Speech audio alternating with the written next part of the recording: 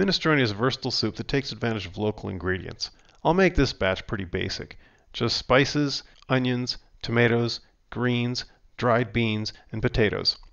You can add other vegetables if they're available, such as beets or carrots. At the end I'll add some spaetzels, but I'll show you how to do that when we get there.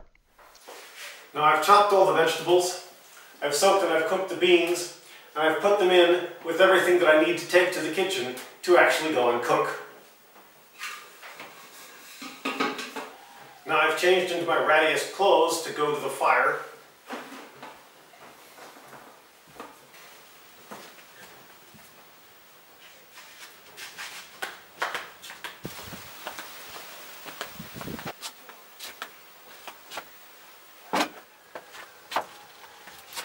Okay.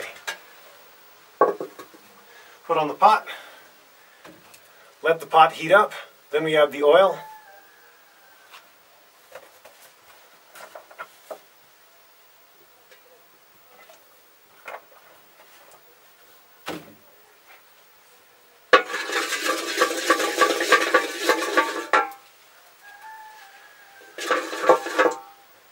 First on the onions.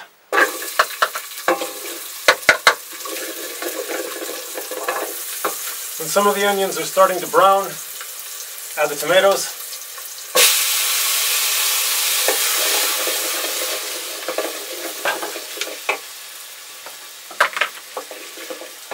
And you cook the tomatoes with occasional stirring until they're cooked down a bit. As the tomatoes are cooking, we can add some spices.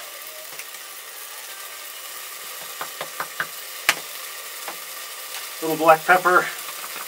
And these herbes de Provence.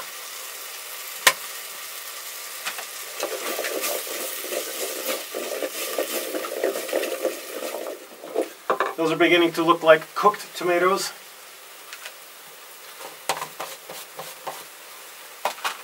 Then we add the cooked beans.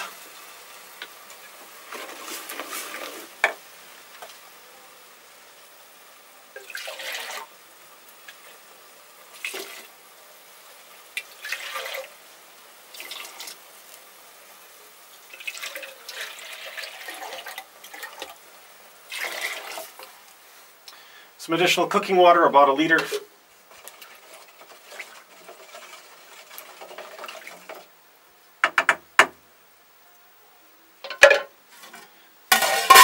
Cover the pot, make the fire as hot as possible, and wait for the soup to boil. Now it's boiling. Put in the potatoes, stir. Add a little salt.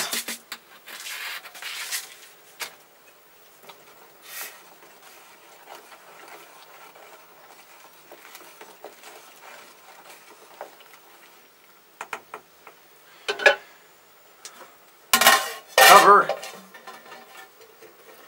and let it cook for a while. For the spaetzels I use an egg, about a cup of ufa, the maize flour used for making sima, the Malawian national cornmeal mush, a little oil, water, and salt. First, crack an egg into the bowl.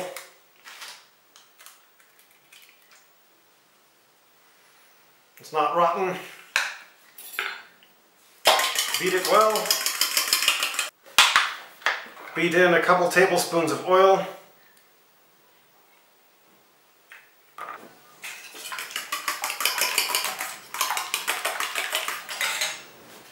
Maybe a teaspoon or so of water.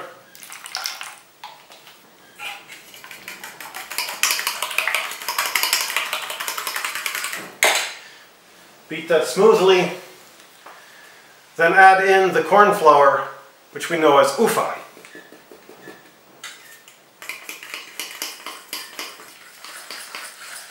So we beat in enough flour to get the proper consistency, which can be anything. It can be a runny batter to a fairly solid dough. I usually make it fairly solid. This time I haven't made it quite as solid as pie crust dough. This is about like biscuit dough. Add a little salt. Maybe a quarter teaspoon. and work that in. And then we can take that out to the fire. We'll want a metal spoon and a scraper. So the potatoes have been boiling away for a while. Now we add the greens.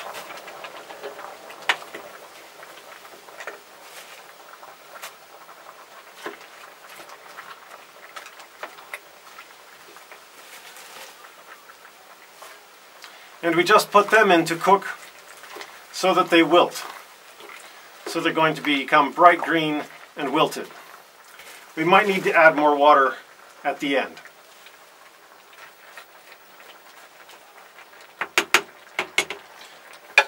So I'll need to get more water. I want to add enough water to more than cover. I'll add more water. Don't want to fill it too high.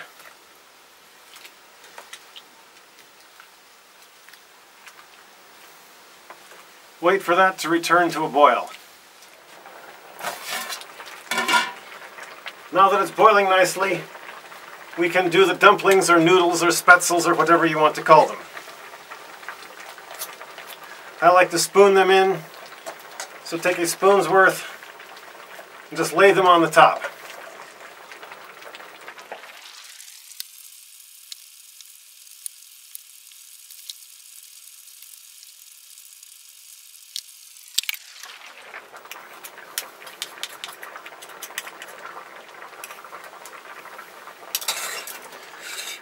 And cover the soup. When the spaetzels are finished, the soup is ready.